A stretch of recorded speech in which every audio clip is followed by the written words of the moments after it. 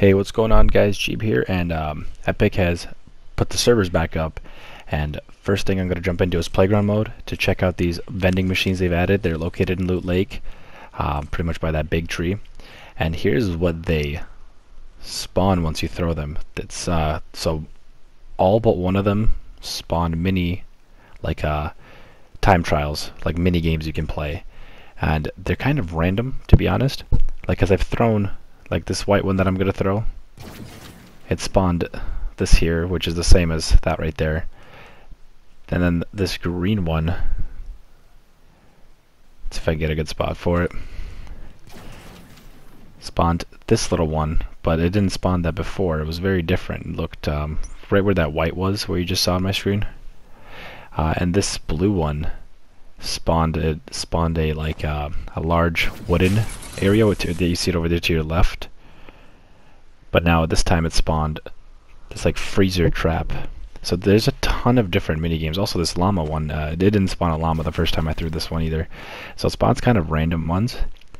Pretty much all of them, but this last one that you'll see is gonna spawn traps. But here's like a example of it. You can start it.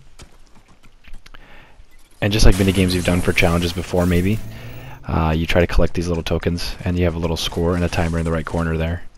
And I'm not doing so hot on them, but I just wanted to show you the rundown of them. But this one's pretty straightforward. You're kind of avoiding the spikes, obviously. And yeah, that's all really that there is to those. And now for the last one, which is the pretty cool one. It's the Porta pirate ship. So you throw it, and it spawns two pirate ships facing adjacent to one another, so they're looking at each other and they're having to pretty much doing their thing, having to battle. At first I wasn't able to throw it for whatever reason, and I thought it was because it wasn't in water, but I think it just needed so much space to throw the thing. I'm just gonna show you what it looks like inside, then pretty much end the video here. So it's pretty straightforward. There's nothing else inside of it. It's pretty hollow as you go into the belly of it. And that's like that for both ships. Anyways, guys, thank you so much for watching the video. Don't forget to leave a like down below and subscribe as always. And let me know down in the comment section below what you think about this new update, the Fortnitemares update. And as always, have a good day.